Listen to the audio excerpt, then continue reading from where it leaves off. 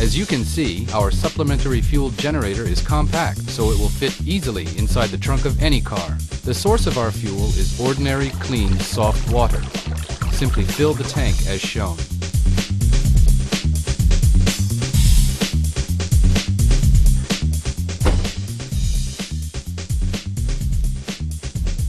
Now, you're ready to go. When you start your engine, its alternator produces electricity, which is supplied to our oxy-hydrogen generator. Electricity is stored in the battery pack. It supplies power to the control unit.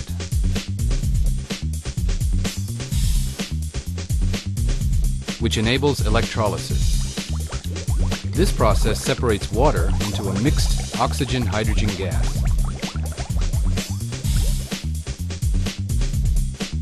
The oxy-hydrogen gas is then sent to your engine.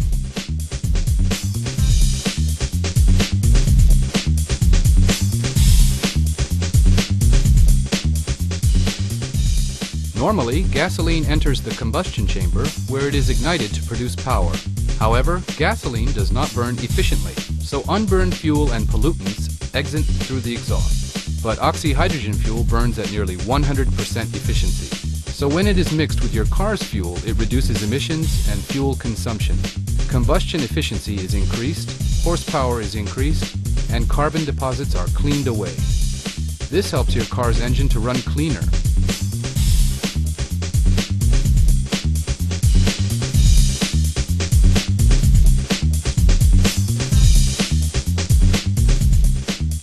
The benefits of using Epox oxy-hydrogen fuel. Your gas consumption is reduced by 20% or more. CO2 emissions are also reduced by 20% or more.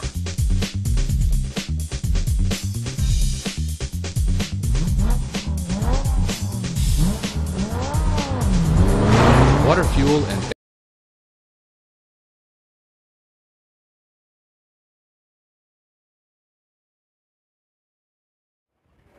what you're looking at is a hydrogen generator that cracks water into a usable fuel supplement that'll fit on just about any internal combustion engine, that captures the unspent fuel that would normally go out your exhaust pipe.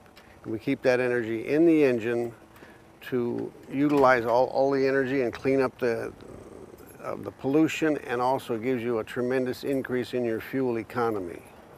Our unit is installed in this Mercedes, which was normally getting 15 to about 18 miles per gallon, and we have doubled the fuel economy of it with this system. We're running over 30 miles per gallon as an average. This system cracks water into hydrogen and oxygen via electrolysis process in the reactors.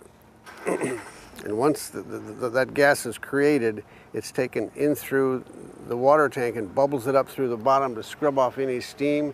Then from there it goes up to the intake on the fuel injection.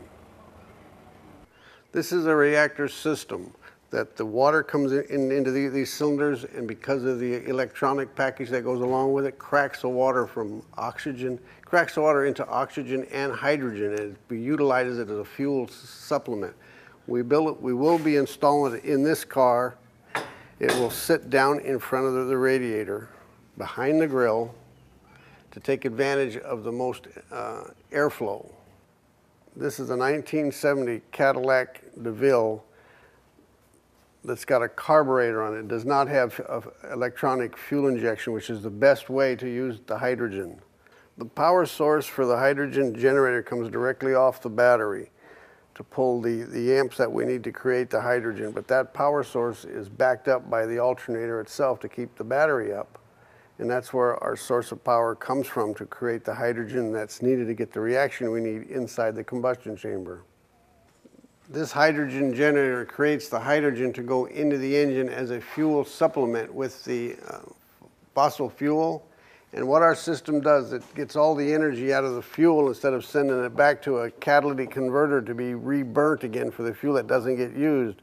With our system, all the fuel gets used in the engine, henceforth upping your fuel economy. we should get somewhere on this particular car at least 300% increase in fuel economy. It's that simple. But the results we're getting, we're seeing 300% increase in fuel economy. We've got them installed on taxi cabs. I've had them installed on marine applications as far as big boats are concerned, a lot of farm equipment, and it's created pluses in all those fields. Because what we're doing is saving the energy that would normally go out to the air as pollution and keeping that energy in the engine, in the energy cycle. It's just that simple.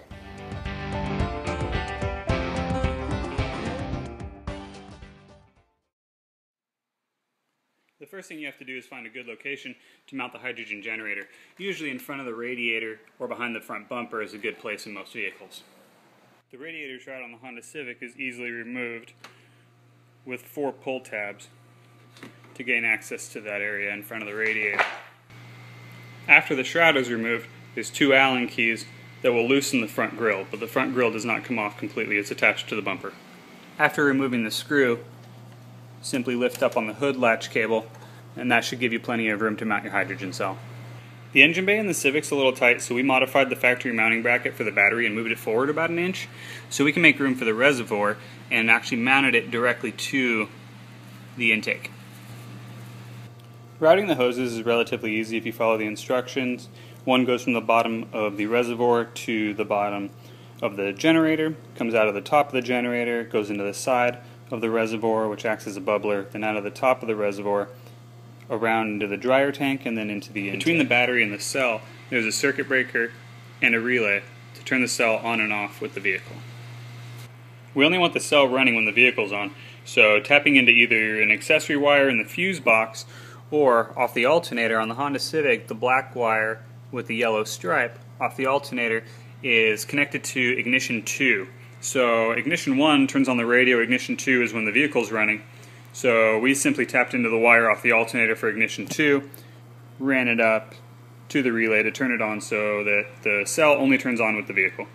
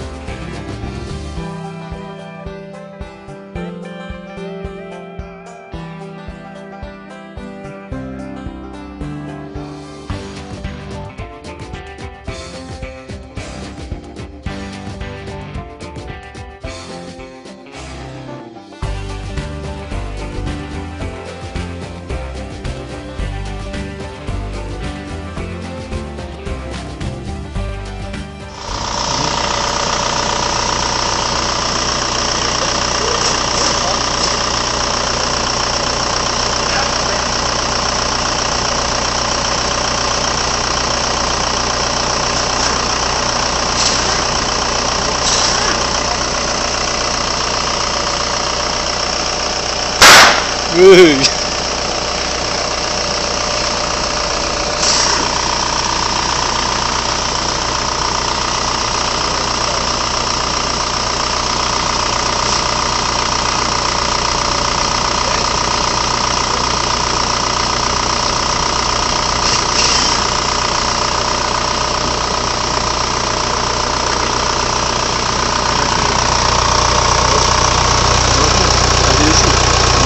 Something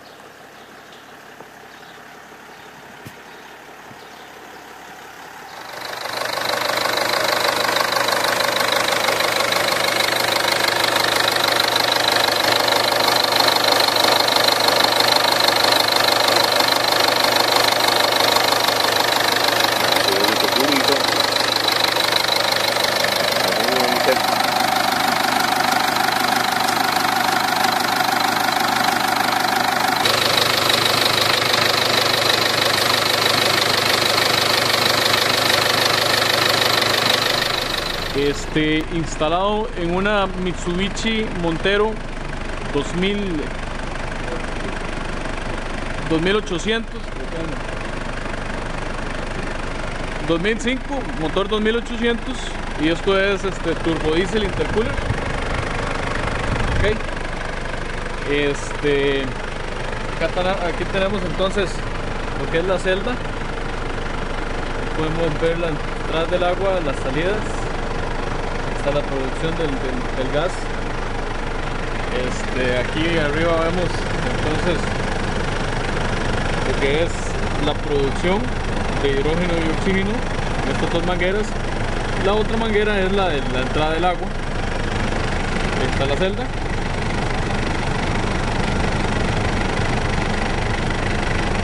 Okay.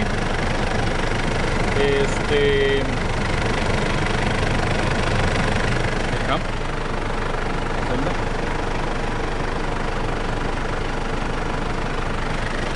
Okay. Entonces este gas, básicamente lo que se envía a este tanque tiene agua destilada. Esta agua destilada es descompuesta en sus átomos originales, en hidrógeno y oxígeno, por medio de la celda seca que estaba ahí abajo, y lo que obtenemos es hidrógeno y oxígeno gaseoso, el cual enviamos a este burbujeador. Aquí es un proceso de limpieza y enfriamiento, y de acá se envía hacia la admisión, donde eventualmente se va a combinar con el diésel y va a forzar la combustión completa del diésel. Esta celda está trabajando. Aquí tenemos los amperios, son 15 amperios para este motor.